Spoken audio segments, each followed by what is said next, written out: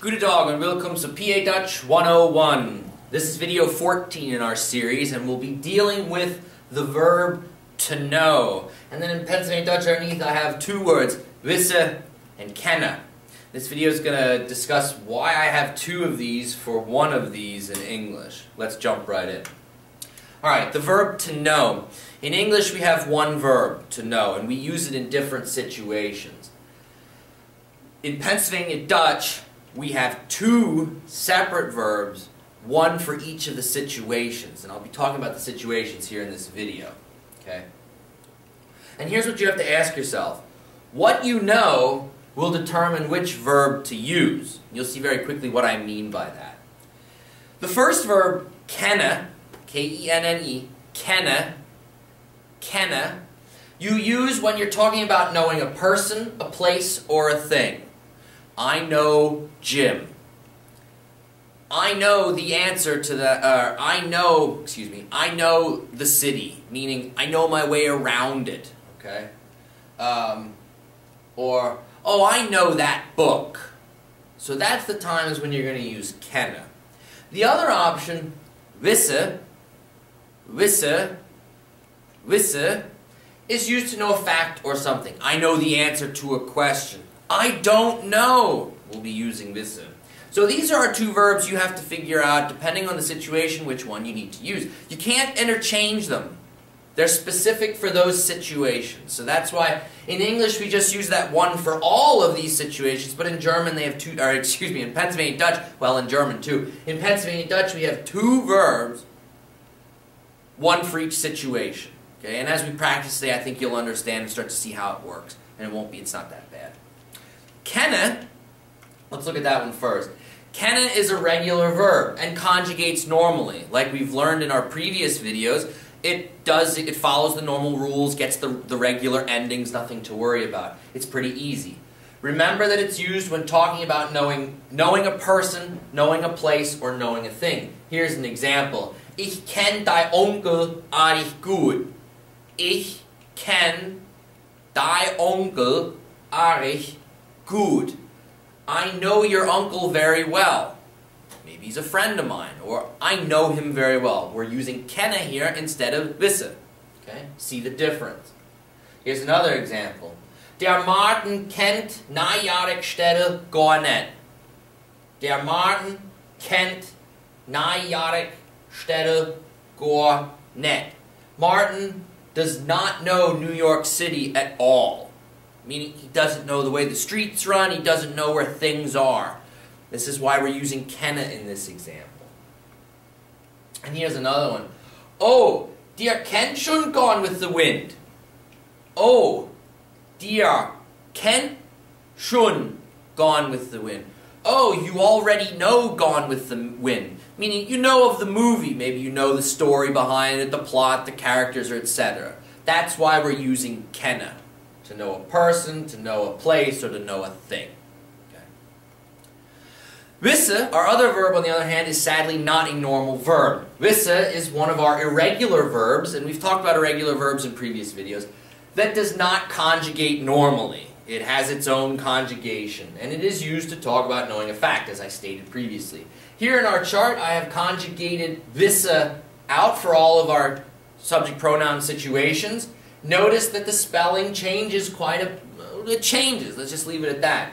Memorize this the way it is, because it doesn't follow a pattern. Okay? For ich, the conjugation is wees. Wees. Wees. For du, it's weest. Weest. Weest. For er, sie, and es, wees. Wees. Wees. For mir, wisse. Wisse. Wisse. For dir, wisst. Wisst. Wisst. And for sie, wisse. Wisse. Wisse. So, ich weiß, du weißt, er, sie, es weiß, mir wisse, dir wisst, sie wisse. Again, this is when talking about a fact, okay, knowing a fact. Memorize this verb, you need to know it, okay? A little bit more about wisse in examples. Here it is in a sentence. Ich weiß nicht, wo wohnt. Ich weiß nicht, wo wohnt. I do not know where he lives. This is a fact. Information, something you don't know. That's why we're using wisse instead of kenne. Ich weiß nicht, wo wohnt. Or this one. Sie weiß all die Antworten. Sie weiß all die Antworten. She knows all the answers. Again, we're talking about facts here. That's why we used wisse. Wisst ihr, wie viel Zucker es gibt?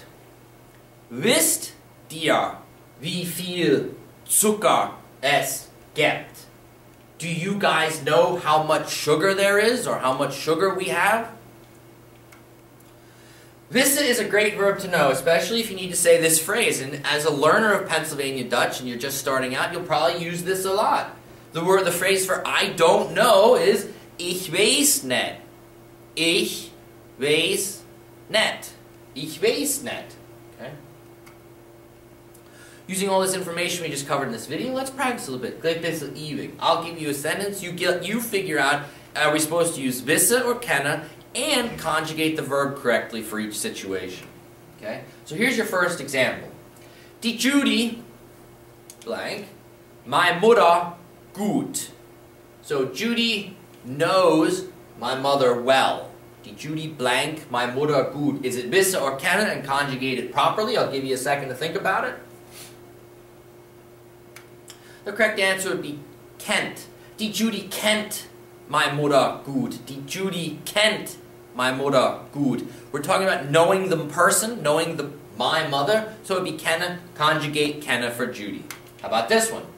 Mir blank, wer der Präsident ist. Mir blank, wer der Präsident ist. We know who the president is. Figure out which form of to know should go there and conjugate it properly.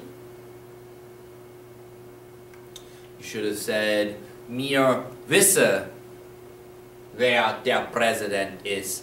Mir wisse, wer der Präsident ist. It's a fact, so we chose wisse. Here's another one. Blank du, wie spät es ist. Blank du, wie spät es ist. So do you know what time it is or how late it is? We covered that in our telling time video. You should choose weißt. Weißt du, wie spät es ist? Weißt du, wie spät es ist? And one more. Blank du, Frau Treibel bist. Blank du, Frau Treibel bist. So, do you know Mrs. Treibel bist? It's an easy one. What would it be? Kennst. Kennst du Frau Treibel bist? Kennst du Frau Treibel bist? So this video, again, we covered the difference between wisse and kenne. Both of them mean to know, but we use them in different situations. Practice this between now and the next video that you watch. Go back, practice all the other stuff in the previous videos, and don't forget that there are Facebook groups out there for people that speak Pennsylvania Dutch. They are a great way for you to connect with people all over the place that can help you practice your Pennsylvania Dutch, or if you have questions, they're great people to ask. I find that the vast majority, if not everybody involved in these Facebook groups, are very friendly and want to help people learn Pennsylvania Dutch and want to provide opportunities for them to practice. So again, if you do Facebook, look for the groups. Kannst du Deutsch schwätzen? Can you speak Pennsylvania Dutch? Kannst du Deutsch schwätzen is a good one. I'm not Amish, but I speak Dutch. That's another good one. And or feel free to email me, and I can give you the links to these internet groups that you can then connect with. But that's it for today. So bis die nächste Video. Mach's gut und schwätzt Deutsch.